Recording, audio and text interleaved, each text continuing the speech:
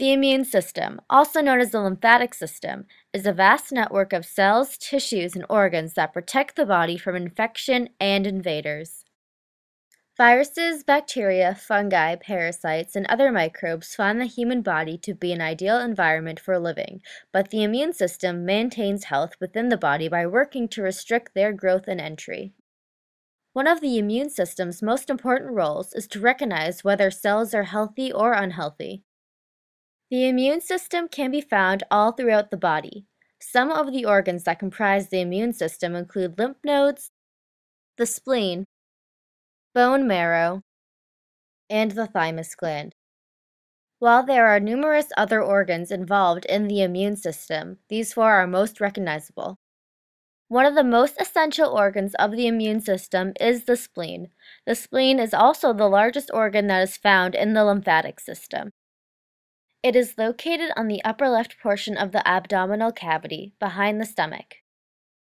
The spleen resembles a large lymph node, which, as previously mentioned, is a mass of lymphoid tissue located along the course of a lymphatic vessel. The spleen is divided into 4 different chambers, and each chamber functions as a blood reservoir, which can be used by the body in times of need. When it comes to protecting the body, the spleen is very important.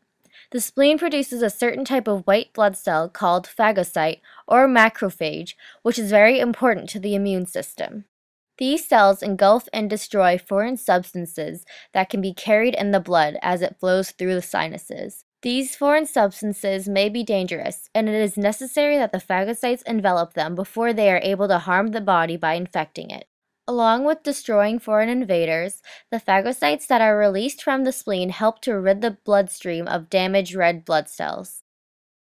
Another vital part of the immune system is bone marrow.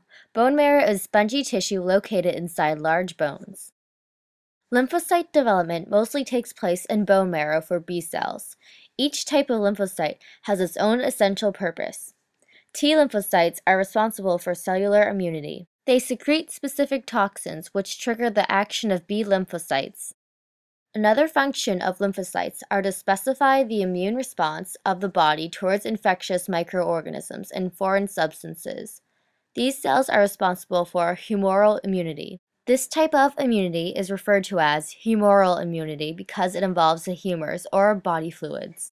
Another type of cells that start to produce in bone marrow are cytotoxic T cells. The DNA from millions of white blood cells in bone marrow is shuffled around to create cells with unique receptors. Each one can bind to a different antigen. Some of these receptors, however, bind to tissues in the body itself. So, in order to prevent the body from attacking its own healthy cells, those particular white blood cells are destroyed by the thymus gland in later development. The thymus is the soft bilobed structure whose lobes are surrounded by connective tissue in the immune system. It is located in the chest. Specifically, it can be found behind the sternum and in front of the heart. It is entirely made up of lymphoid cells. The thymus secretes a hormone called thymosin, which is thought to stimulate the activity of lymphocytes, which were previously mentioned as B and T cells. The thymus is important because T cells develop here so that they can fight off invaders to the body. While T cells develop in the thymus gland, B cells mature in the bone marrow, as mentioned before.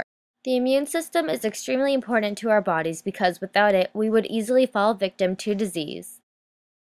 With its ability to protect us from foreign invasion and harmful microscopic organisms, we are able to fight microbes and avoid infection.